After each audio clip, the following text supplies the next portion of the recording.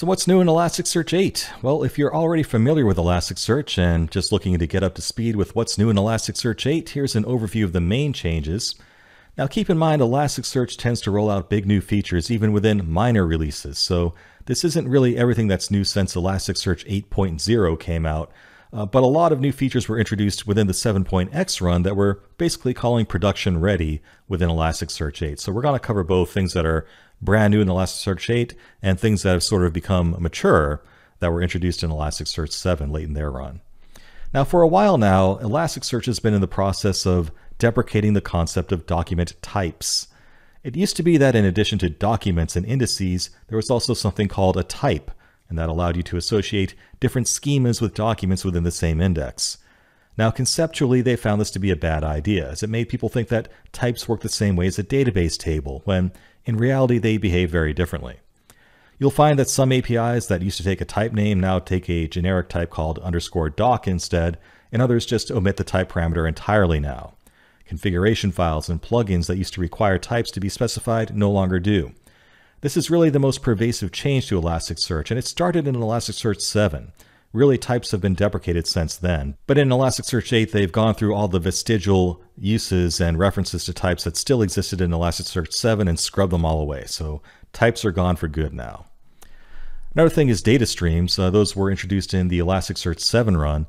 Data streams, what it sounds like, it allows you to import continually streaming data into an Elasticsearch index, and it's built on top of index lifecycle management, which we've covered for a while in this course. That was an Elasticsearch 7 thing.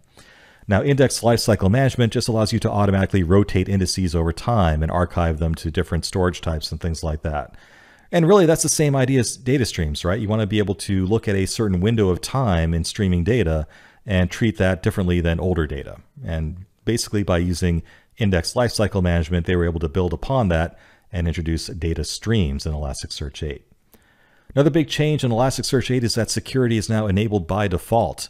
So you may remember that one of the first things we did when we installed Elasticsearch in this course was to turn off security. And that makes sense if you're just messing around and learning and not really dealing with any sensitive data, but in practice it can make life more difficult to work with Elasticsearch 8. So not only is security enabled by default now, it's also a lot tighter. You need something called an enrollment token to use Elasticsearch at all these days, and that needs to be passed around with every request. Another big change is NLP, natural language processing. So artificial intelligence is all the hotness these days, and they found a way to incorporate that into Elasticsearch. Basically, if you have a NLP model in the form of a PyTorch model, that's just a framework for deep learning frameworks, basically, or deep learning models, you can import that into Elasticsearch for doing what's called inference at ingest. So for example, you might have a PyTorch model for NLP that does sentiment analysis. Maybe you can take a look at a piece of text coming in and say, okay, the person writing this was happy or sad or angry or something, right? So by incorporating that model for sentiment analysis, maybe as I'm ingesting text that came in from customers, I can automatically populate a field in my index that says what the sentiment of that customer was automatically. And it's not limited to sentiment analysis, of course. Some other applications that they list off are fill mask, named entity recognition, classification, text embedding, and zero-shot classification, and coming soon question answering and even machine translation. Now really you can import any PyTorch-based model you want with this system, but there are some existing repositories out there like Hugging Face you can draw from, and Elasticsearch is building up its own sort of stable of models there for you as well. Another new thing is something called Serverless Log ingestion. And this allows you to ingest data from Amazon's S3 or Lambda services directly into Elastic Cloud. This is kind of interesting because Amazon Web Services has forked off the open source version of Elasticsearch and called it OpenSearch. So they've kind of moved away from Elasticsearch within AWS. And I think this is just Elastic.co's way of providing a way for still integrating AWS with their Elastic Cloud, their cloud offering for Elasticsearch instead of OpenSearch. They've also introduced new Elastic agents for Azure, which is another cloud platform by Microsoft, and for the Cassandra database, that's also new. They've also introduced something called Vector Similarity and KNN Search. This is tagged as experimental right now, but it's pretty cool. The idea of vector similarity is that you can take two documents and compute how similar they are to each other just using the overall corpus of data that you have in the index.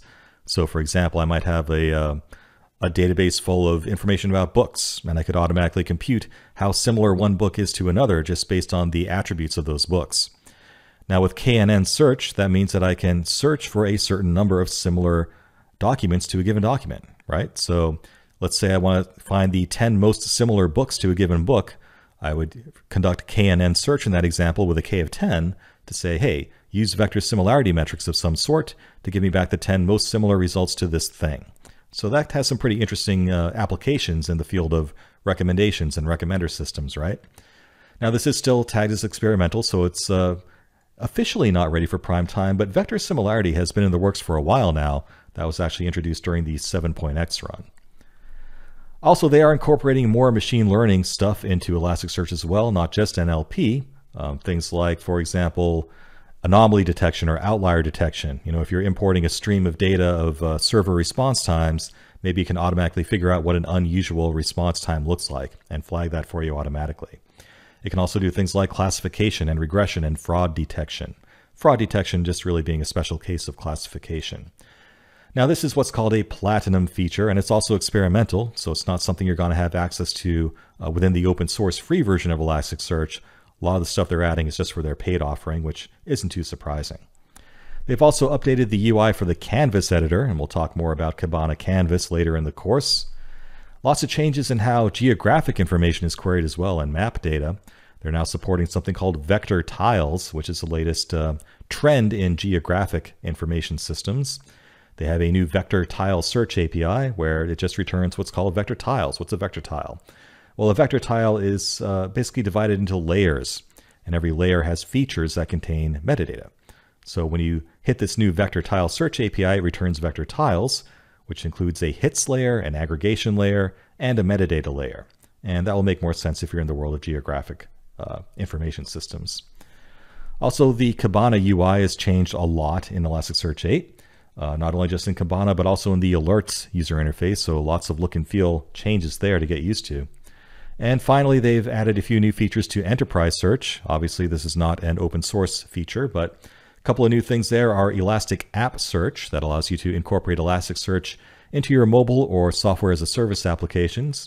And they've also rolled out Elastic Workplace Search, which allows you to search across sources like Google Drive or Slack or Salesforce. So that's all the major stuff, or the stuff that I found personally interesting. Lots of little changes too, of course, there is in every release. And it's also worth noting that there is a 7.x compatibility mode you can turn on as well. So if you do still want to be able to accept Elasticsearch 7 requests and return Elasticsearch 7 style responses, there is a switch for that in Elasticsearch 8 for backward compatibility with Elasticsearch 7 if you want it. But in a nutshell, that's the main new features in Elasticsearch 8, and we'll be covering those more as they mature.